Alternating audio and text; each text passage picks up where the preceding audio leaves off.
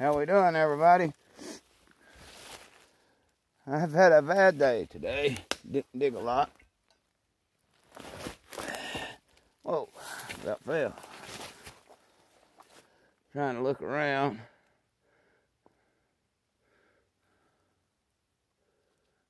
I want to tell y'all about my root company that I had.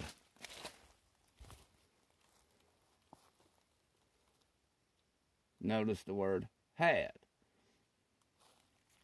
And I probably will be starting it up once again in a few years. We get our buildings paid off and stuff. Then I'll probably work out of the red building and open my business up.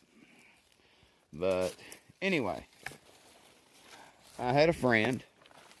I'm not going to mention any names because he ended up getting in trouble and doing some bad stuff. And people that don't know about it don't need to know about it, the way I look at it. And I'm sure they can Google around and find it. But anyway, let's say, I don't know, it's probably been 7-8 years ago, I guess. I was living up in Llewellyn. Those of y'all that know me. Excuse me. Anyway, fella rolls up. My friend does. I was about to say his name. My friend rolls up and he says, "Hey, Mark." I said, "Yeah." He says, "Heard you was thinking about opening up a root business." I said, "Yeah." He says, "You got a way to dry and stuff? What do you got?" So I took him around back and I showed him the two. No, I had 3 tables at the time, screen tables for natural drying. I was using the river to wash in.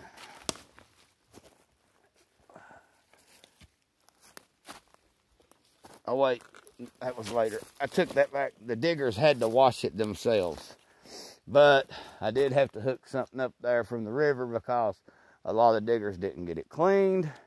So they would have to rewash it at the house. And then I'd buy it and dry it. Well, they were supposed to pay me, I guess by the pound, I don't know. He told me I'd make real good money. Well, he asked me how much I normally made in the woods. And I told him at that time it was around $70 a day, you know. I said, except for when bark and ginseng season's in, then I make over 100. And he goes, "Okay." Well, first week I bought, I spend all his money. He give me $200. And that's pretty much how it continued. He would give me $2,000, pay me $200. So I figured I was on a 10%, whatever he give me. Because he would sit there and act like he'd figure it out. You know, you bought this much bloodroot, this much cohosh, this much this much that. So, you know, he done me right. I'm not complaining about that. You know, as far as paying me, instead of 3 over there and stuff like that, he did do me correctly. But here's where the shit went south. Harlan County has a problem of out-of-season digging. There's no one here to enforce it. Nobody. If the state would daggum grant me the power to enforce it, I would do it. But they won't. It's enforced. A lot of people think through Fish and Wildlife. The Department of Agriculture is over the ginseng. The Department of Agriculture doesn't have officers. They do rely on Fish and Wildlife for help, but Fish and Wildlife isn't in the mountains looking for poachers in the spring.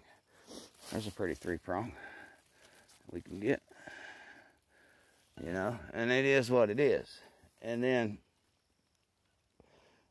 I even know some of the buyers that buy it for $5, $6 an ounce out of season, which is nothing. I don't know why anybody would sell an ounce of ginseng for $5. It blows my mind. But they do. And then that person's sitting there for 30, 40 pounds or more when season opens. But anyway, back to what I was talking about, my business. Well, Black Mountain Roots was doing good. We was expanding. He was having to pick up more often. Well, once my dealer base got going, or my digger base, I guess you could say, got going, I'm going to finish this, and then I'll dig that out. He wanted me to buy ginseng. I didn't want to do that. Well, I went back, was buying everything normally, cohosh, bloodroot, bark, because this was May, going into June. He was already asking me to buy ginseng.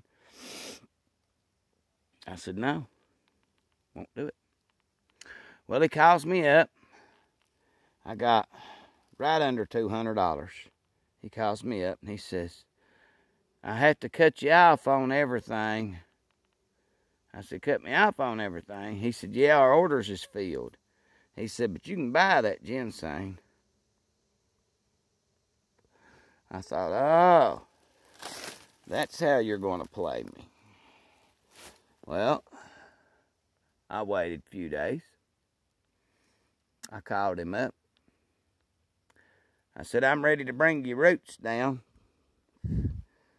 He said, oh, you going to bring them to me? I said, yeah, I'm going to come to Middlesboro to you. Well, I loaded my car up, went down there. Getting everything out of the car. And no sign. He says, I thought you was buying sane. I cut you off of everything. I said, no, you closed me. I said, I'm not buying ginseng out of season. I said, this is my first year as a buyer. I said, I want a good name in this business. I said, I have a good name as a digger. I said, I know I'm in the top 100 diggers of the state. And I said, probably the top 50 in the state. I said, now I know I have a good name as a harvester. I said, I do not want a tarnished name as a buyer. I said, this is what I want to do. I'm tired of digging. I want to retire and buy it and then resell it. He says, well, you take that money you got there and you go on back to Kentucky. And he says, what you got there? And like I said, it was under $200. He counted it. He said, you buy that and same. And he said, I'll pay you when you bring the same back when you spend the money. I already knowed it was $200 he was going to give me. So, on the way home, I told my wife I was keeping it and that I wouldn't be buying any more roots from him. That man hounded me and hounded me and hounded me. And my wife finally gave him that money back. And he never paid me for buying. So, it is what it is. He ended up getting caught doing what he was doing. He was saving these certified tags somehow and buying ginseng out of season and saying it was last year certified. Somehow he was saving his tags from the year before. I don't know. But easy to find out. You can Google it. Middlesboro man busted for buying ginseng out of season. You'll find him. I guarantee it. Anyway, guys, thanks for watching. Like, share, comment, subscribe. Help me beat that algorithm. I appreciate all my viewers.